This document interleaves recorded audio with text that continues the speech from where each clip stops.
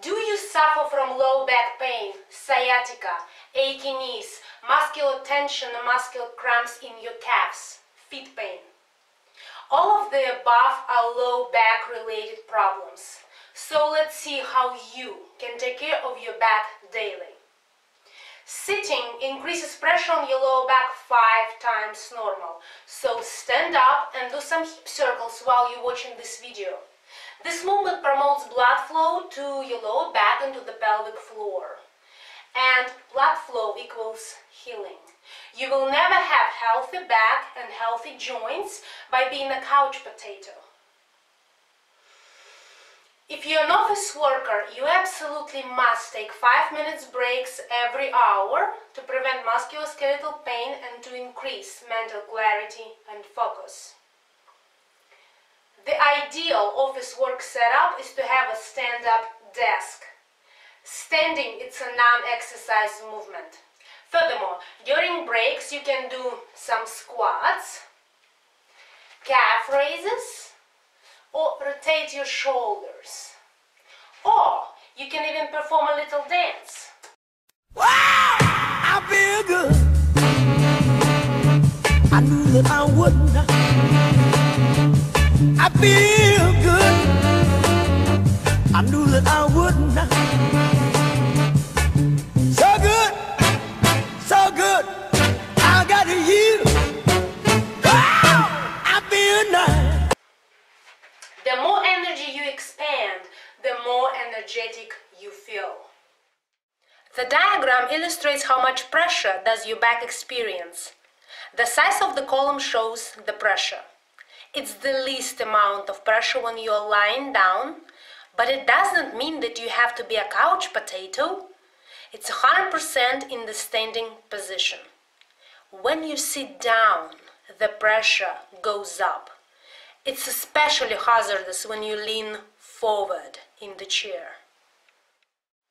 So please pay attention to yourself and your children and do not do this at the desk. Instead, sit up straight or lean back a little. What if you have to commute a lot? Make sitting a therapy. Put a rolled up towel or a round pillow behind your back at the level of your elbows and lean onto it. This position promotes and supports normal lordotic curve in your lower back. It's very gentle and easy on you because it only increases pressure on the lumbar disc by 10% compared to standing.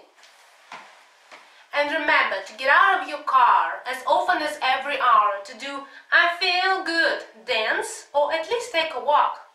What's better, to get to your destination fast but feeling exhausted, or to savor the journey, have fun, and to feel loose and pain-free?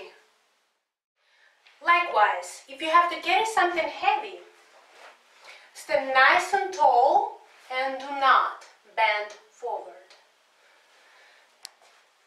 Let's talk about the neck. On every inch your head is forward, the pressure on the neck doubles. In neutral position, your head weighs 12 pounds. When your head is down, it weighs 5 times more. If you would like to develop Dowager's hump, suffer from headaches, and have high blood pressure, go ahead and look at your cell phone with your head down. Instead, respect the arc of life and bring your cell phone up to the eye level. Likewise, have your computer screen set up at the eye level. If you have sedentary lifestyle, or maybe you're type A person and already injured yourself at the gym, or if you're doing too much sitting or looking down due to your occupation or office work, or maybe you have some aches and pains in your body that you can't stand, you absolutely must invest in the knowledge on how to exercise properly to stay pain-free for life.